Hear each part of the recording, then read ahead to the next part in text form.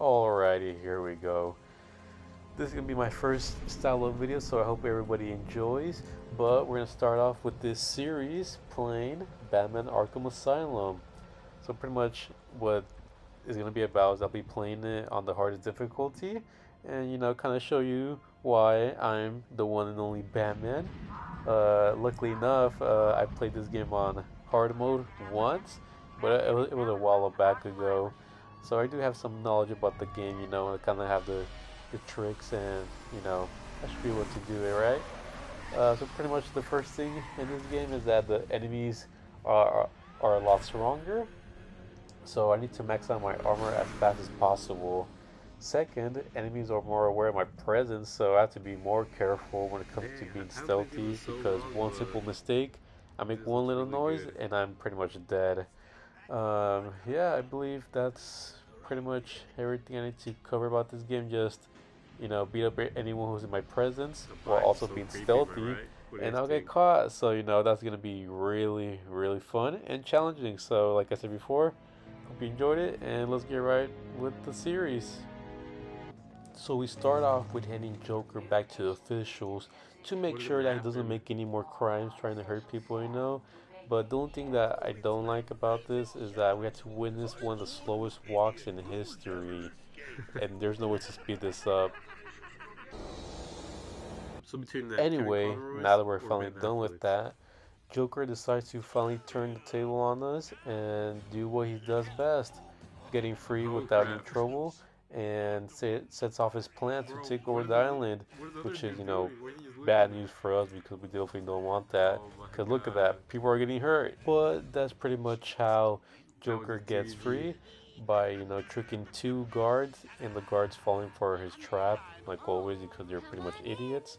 Um, and, Harley Quinn decides to set everybody free, so it is our job to put everybody back in their jail cell and stop Joker from taking over the island, causing chaos. Luckily, we finally take action by fighting a couple of random inmates and kind of learning the controls of the game. I was pretty rusty to start off. I almost got killed when I first started playing this game, but luckily for us, nothing could stop us because, we're Batman once again. Once that was done, we quickly realized how fast Joker took over the island, when we're faced with one of Batman's greatest enemies, Victor Sass. But don't worry, everybody, it's pretty easy to take down. Once I got to this part, I kind of realized that we were going to be working overtime because we had to save a couple of officers who were in danger of, dying. And we also managed to save one bad guy, even though we KO'd him at the end. But, it's what matters. That's the face of satisfaction right there after beating somebody up. After dealing with all of that, we encounter our first mini-boss in a way. You'll see why. It's pretty much a disfigured time creature who only used his right arm, if you know what I mean, because his right arm is pretty much huge and the other one is skinny. And he wasn't too hard to beat. All we had to do was just dodge before, he died of a heart attack. So it wasn't too bad. What the heck is happening to this guy? Well, that was unexpected, wasn't it? Oh well, note to self, need stronger test subjects.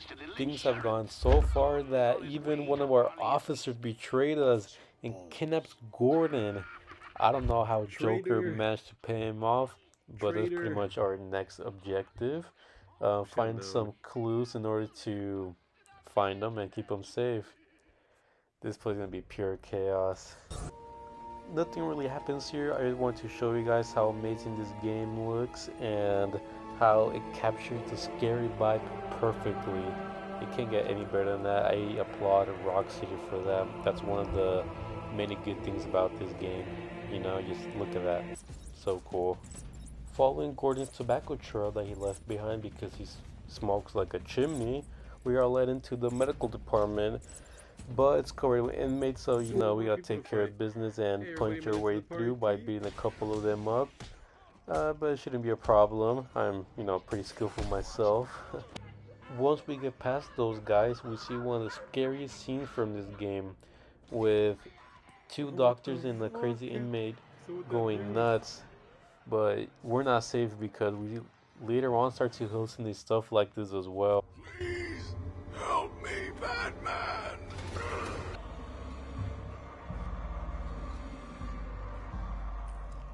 Father, you should have stood up to him, son. Mom? Help us, Bruce! Don't let us die! Yeah, I was pretty creeped out too by that part as well. But we quickly meet who is the one responsible for all of this, which I think is one of the most underappreciated characters in this game, Scarecrow. But his level was pretty easy. We just flash a light on them, and that's pretty much it. So there's nothing to worry about. We'll see him again later in the game. Now that we got all distractions out of the way, we finally arrived just in time to save James Gordon from Harley Quinn.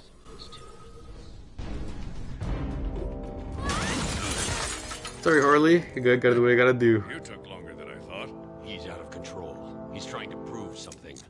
I'm not sure I can. But this game always has something on their sleeves when we come across a sucked up dried vein. Pause.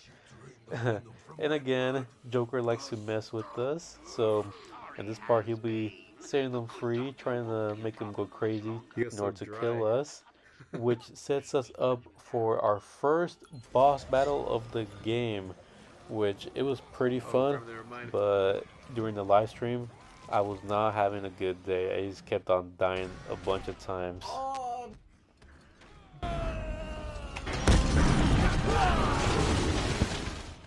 It took me a while, but we got the job done. I finally ended up defeating Bane while managing to save James Gordon. And I don't know how he didn't die in this part. Literally a whole roof landed on them. But we're not gonna question it, I guess. Now that that's over, we have to find more information about the Titan. So we decided to fly to the Bat Cave. And you know, in every superhero, you gotta land it in style. We quickly discover more information about the time formula and who created it, Dr. Young, who's been working with the Joker all this time. So we gotta go find her and the missing information for the formula. Once we're end of the trail, it leads us to a bunch of inmates trying to look for the missing formula as well. I'm not gonna lie, it was pretty difficult because there were so many of them and some were challenging to beat up, but we somehow managed to do it, and hopefully we're able to find the missing evidence before it's too late, you know? But luckily we do find it in time. It wasn't the full evidence, but we managed to find the missing key that the Joker's looking for, and just to be safe, we just destroy and burn it just to be in safe hands. You would think that after getting my ass kicked a bunch of times, fighting monsters, Bane, a bunch of inmates, that things would chill down, right? But no. On this part, we start to hallucinate again, and this could only mean one thing. Look at that. I'm witnessing the death of my parents again, which it's never fun, you know. Man, pretty sad thing for Bruce Wayne, showing us the birth of Batman. But after going through all of that, the only person responsible is Scarecrow. He's back once again to make me go crazy and kill me. And I don't know why, because this is the first time that somebody comes back for seconds. I guess he just doesn't learn when to quit, you know. But the funny thing in this part is that somehow Scarecrow actually gets the better hand this time and actually finds me, which I don't know how. I was so stupid in that part. Now that we finally got past the hard part, now it's our time to not get caught again, since we're almost towards the end, and I'll just let you see for yourself. Oh, almost fell.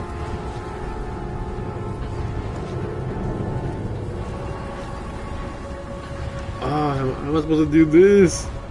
Eehee.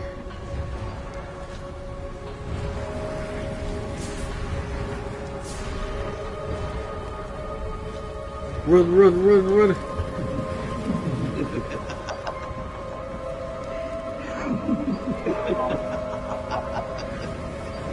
Okay, now's a good time. All right, let me wait here. Let me wait here until it goes back over there.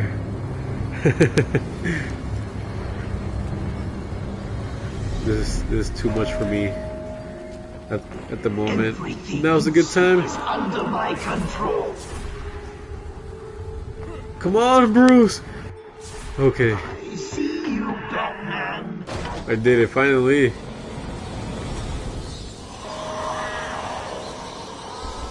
So now that we found Dr. Young, she was supposed to lead us to the missing file, but in reality, it was another trap by the Joker. Oh, So yeah, she dies in a horrible way by the Joker, but somehow we ended up finding Poison Ivy still locked up, surprisingly, and surprise, surprise, she's gonna cause us trouble later in the future, because we just can't catch a break. Once we move on, we kind of have to do this boss battle. I have no idea. It's pretty much Harley sending her man to fight me, while also trying not to get electrocuted, so as you can see, the floor is lighting up. Yeah, it's pretty weird. I'm not sure this counts as a boss battle, but here we are. After that, once we beat all of them, Harley Quinn comes down herself to beat us up, but we just grab her and toss her like a piece of paper, so no worries. Finally, after a wild goose chase, we finally catch up with the Joker, but he sets us more obstacles to slow us down, like that, and this part right here. I guess Joker's a Queen fan. Hey, bro! He wasn't expecting me. After all that trouble we have to go through, we finally catch up with the Joker, but this time we have to do another boss fight. But this time is with two tiny henchmen, and you'll see. Joker pulls out a gun and shoots them both, which won't be fun because this time they won't die by a heart attack. So we gotta do what we gotta do and not die. Are you guys ready for what's about to happen next? We're gonna have to fight two Banes. Oh, that is so nasty. Luckily for me, I managed to take them out both of them at the same time. The key thing right here is you gotta keep on dodging and then battering them in the face, just like that. And try to use the henchmen against each other. And that's pretty much the whole key thing, so that's what I was trying to do the whole time. So far tonight is not looking good for us because after that we've been asking Poison Ivy for help to find a cure for the Titan, but she tells us that we have to head straight to Killer Croc's lair to collect spores, which is not good. And once we get to the lair, we find one of them, but as always, there's always some type of way to mess with us, and Scarecrow shows up, threatening us to infect the water to kill a bunch of people, but he just doesn't know what he's expecting right now. I think he forgot about Killer Croc because he's about to eat him right now.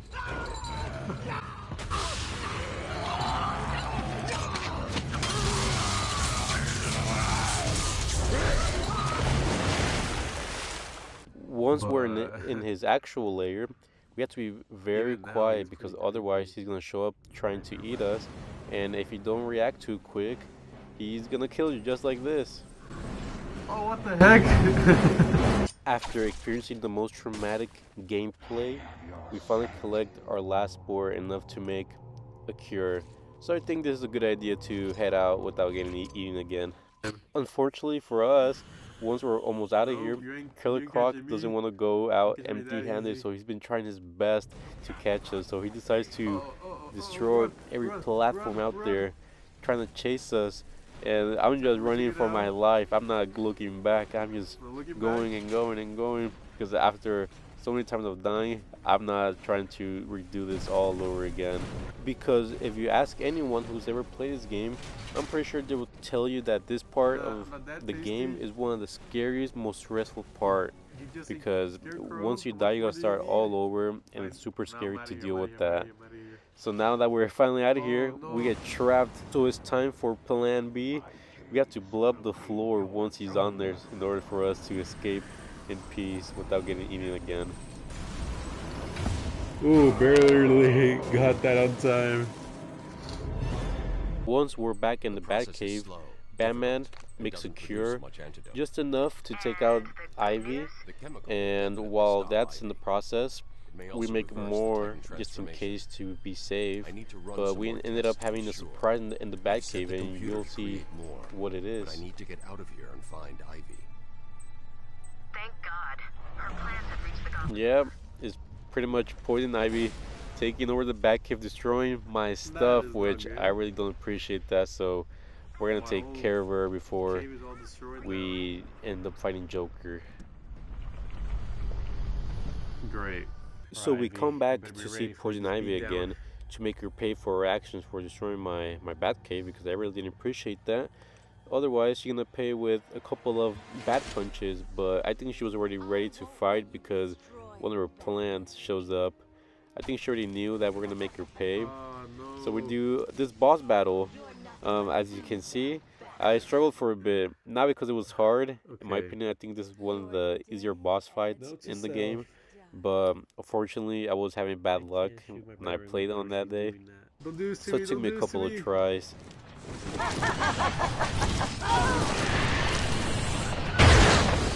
Yeah, after many tries of trying to take her down because her plants were really annoying, we finally got her weak enough to bring down her giant plant and finish her off once and for all, because, like I said before, it was an easy boss fight, but not my night. I died a couple of times.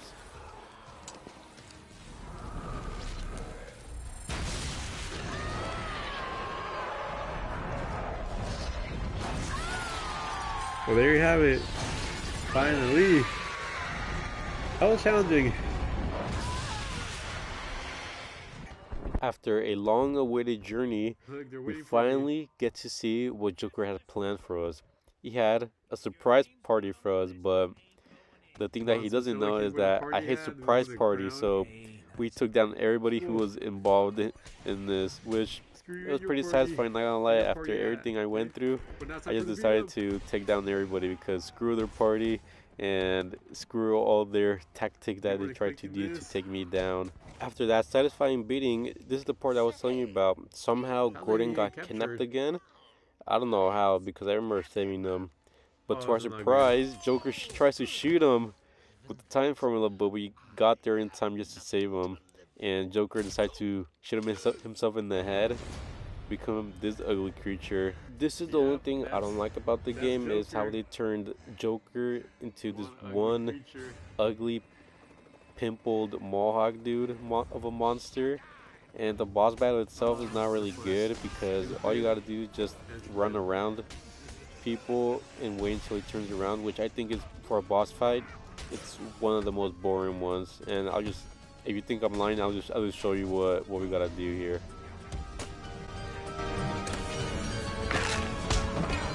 Jack Ryder, can you hear me? Got a message for all my adoring fans in Gotham. I'm done here. I'm marching. Ow! What are you doing? Alright, this is the end, I believe.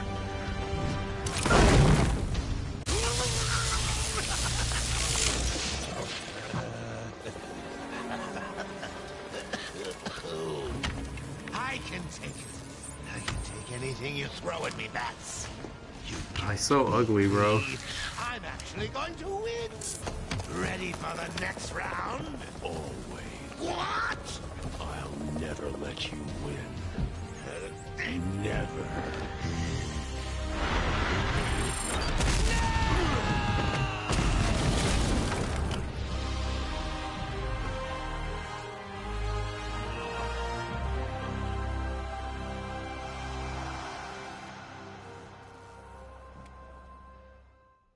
So yeah, that was pretty much the whole boss fight. Like I said, all you got to do is fight a bunch of people and then take down Joker just like that.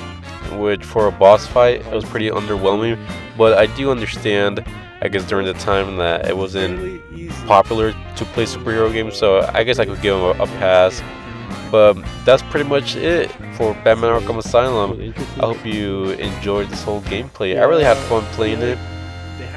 It was nice going back to the start of the Batman series, and we're playing it again. Kevin Conroy as Batman is amazing. Like I said before, we do miss him though. His been a while since he passed away, but everyone in the Batman community misses him so much.